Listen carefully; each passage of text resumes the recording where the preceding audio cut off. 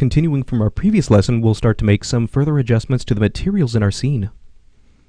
Okay, so we're going to pick up right where we left off just a moment ago with continuing the process of starting to replace some of the standard materials that are scattered throughout this scene. So with my material editor still open, let's go ahead and we'll clear the view so we can go ahead and just keep things nice and neat. Let's come in, and in our previous lesson we replaced the material for this wing. Now let's go ahead and do the same for the body. We'll just use our eyedropper to come in here and sample this. Now this one we're going to do a little bit different from the process that we did in our previous lesson. So you can see we have these two standard materials that are going into this multi and subobject material. So this actually makes things a little bit easier. All we need to do is make a new material. We'll once again use our Mental Ray Architectural and Design. Let's double click on this standard, and what I want to try to do is grab the colors from these.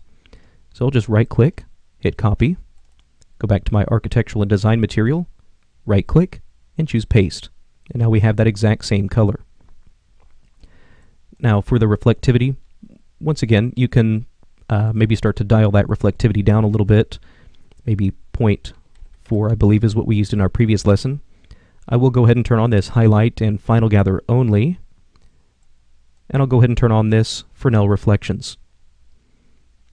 Okay, so now that we have that set up, what we can do is take this new Architectural and Design material, and I'll just replace the connection into this multi-subobject material. There we go. So now we no longer need that, and once again you can see because there are no longer any triangles in the corners, that means that this material is no longer being used by any objects in the scene. You can see now though that they do appear over here. Okay, now we're going to do the exact same thing down here. Let's double click. Let's first grab the material color, so let's just copy that. Once again, Mental Ray Architectural and Design, double click. Let's paste that color in. There we go. Once again, highlights and final gather only, so that way there's no actual reflections being calculated. We're just going to use specular highlights to fake that. We'll drop that reflectivity down a little bit and enable the Fresnel reflections. Okay, now we can come in here, replace that connection, and there we go. That should be all that we have to do. So now if I come in, re-render that, now we have that new Architectural and Design material that is on this aircraft body. There we go. And you can see it does have a little bit more realistic highlights, more of this natural Fresnel reflection, where these areas that are more directly facing the camera are not very reflective. As we start to angle more heavily away from the camera, we start to get much stronger highlights in these areas. Again, that's the way things behave in the real world, and that is part of the realism that we start to get with these materials. So once again, whenever we're finished, we can just clear that view. That will go ahead and clear everything out, and it will also delete any unused materials from the scene. Great way of keeping things nice and organized. Now let's come in and continue this process through some of the other parts of the body. Now we have these parts of the tail here, so we have this texture that's being composited together to form the tail.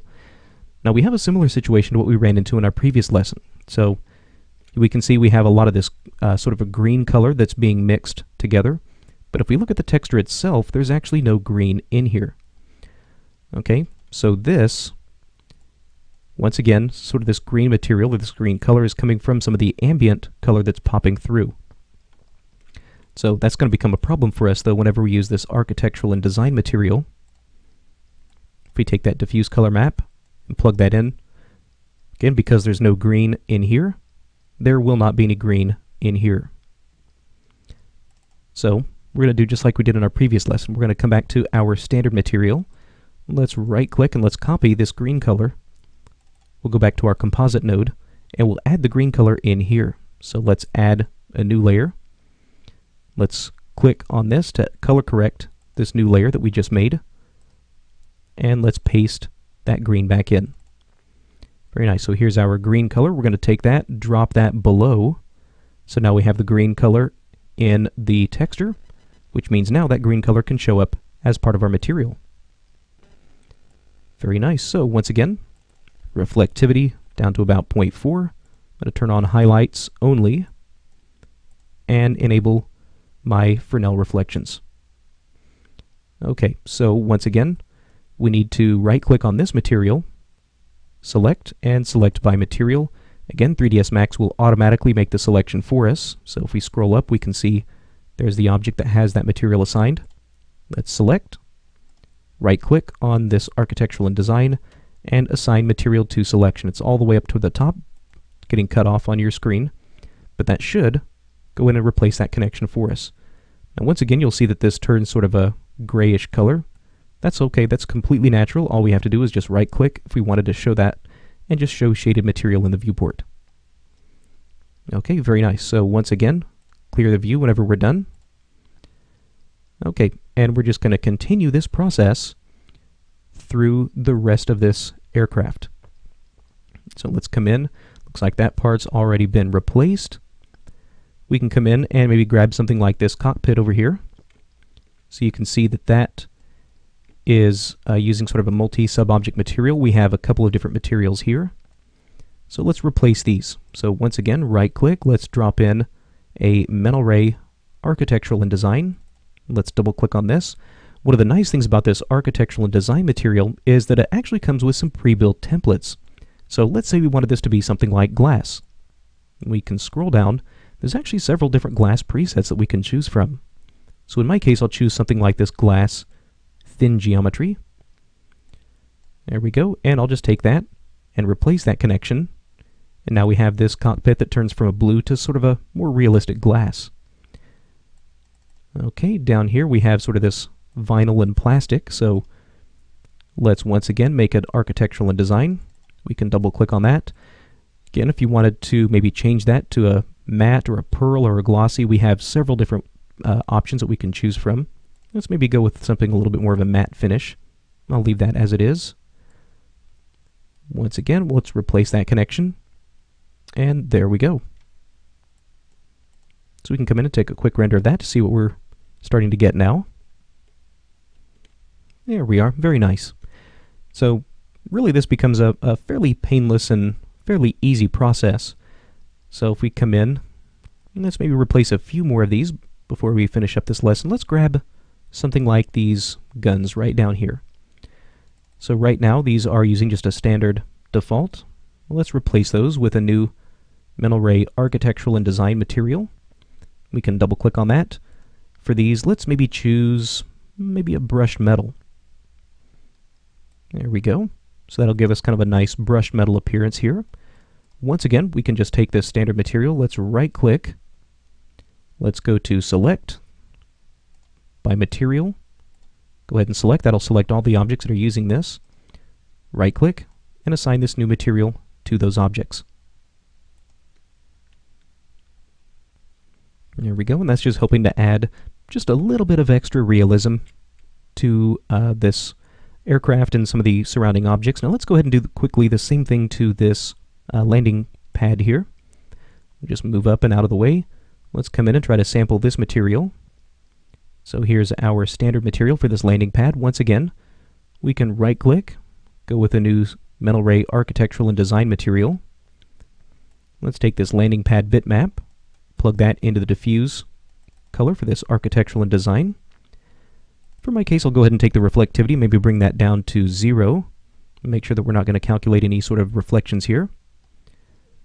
Very nice. And now I can just take this landing pad, its standard material, the connection that's going into connection 1, and I'll just replace that with this new architectural and design material. And I'll do the same thing down here. So new metal ray architectural and design. Give it maybe sort of a medium white color. Once again, I'll take its reflectivity and pretty much bring that down to 0. Replace that connection. And that should be all there is to it. Okay, very nice. So you can see, again, how that just kind of adds a little bit of extra realism to this.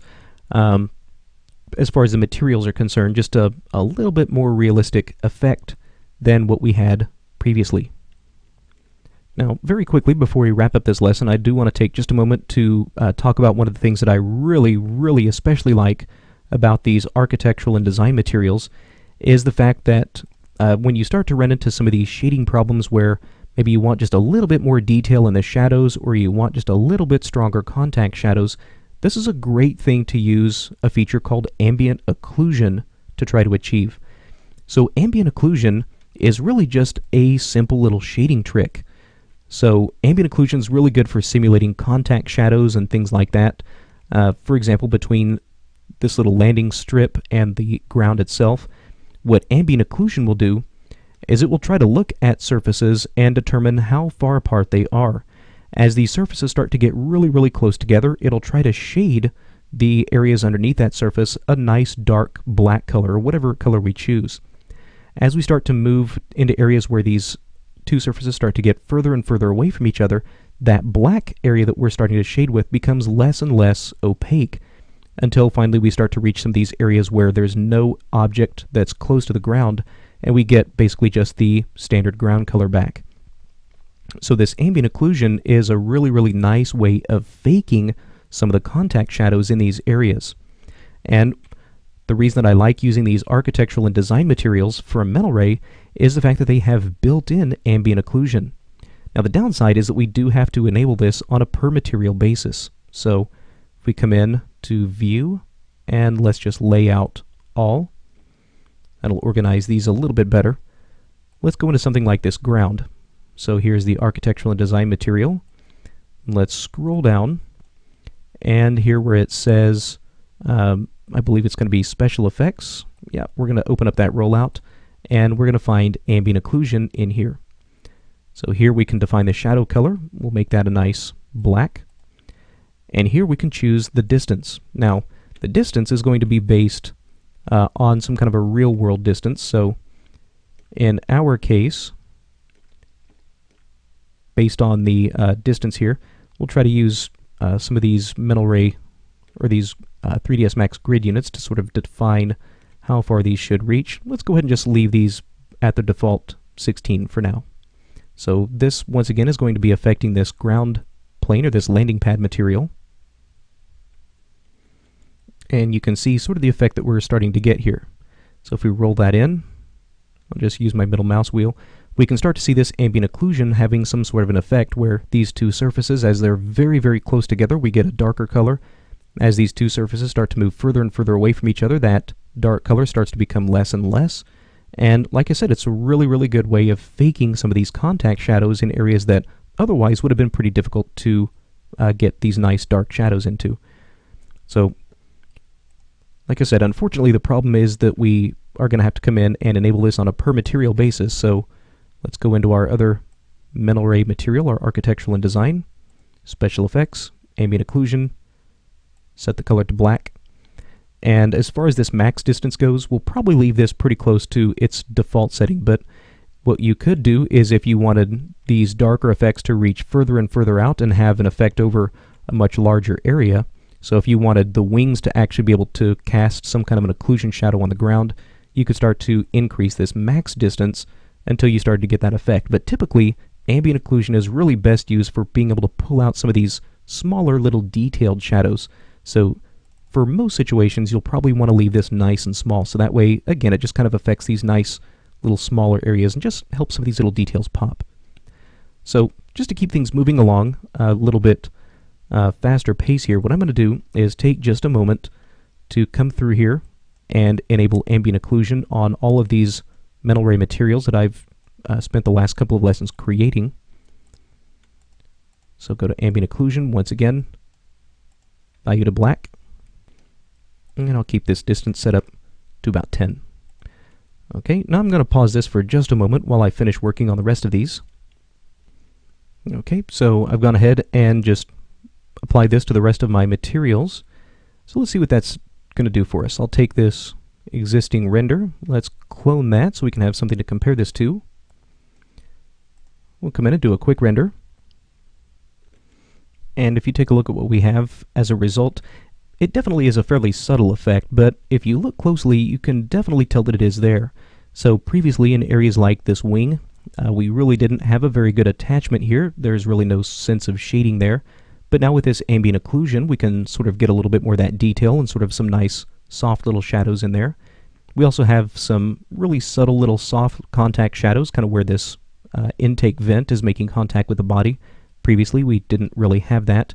And it also helps to add maybe just a little bit of additional shading to things like these little guns and turrets on the underside, where we have sort of this distance-based ambient occlusion. Before, we really didn't have that, and it just sort of makes them look like they're floating there. So it definitely is a subtle effect, but it is one that I find really just kind of helps add that little bit of extra realism to your scene.